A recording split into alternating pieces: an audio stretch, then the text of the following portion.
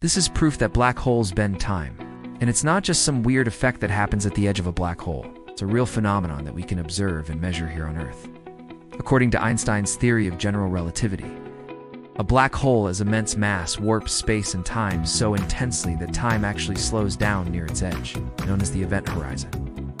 For an outside observer, an object falling into a black hole appears to freeze in time as it approaches the horizon. To the object itself, time would still be flowing normally. This is called gravitational time dilation.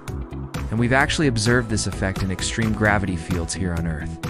If you take two atomic clocks, put one at sea level and the other one up on a mountain, they won't agree on the time. The clock at sea level will run slower because it's closer to a black hole. The Earth's gravity is stronger there, which means time is slower. So near a black hole, seconds could be equal to years for distant observers. And we can actually measure this effect. The black holes not only warp space, they warp time itself.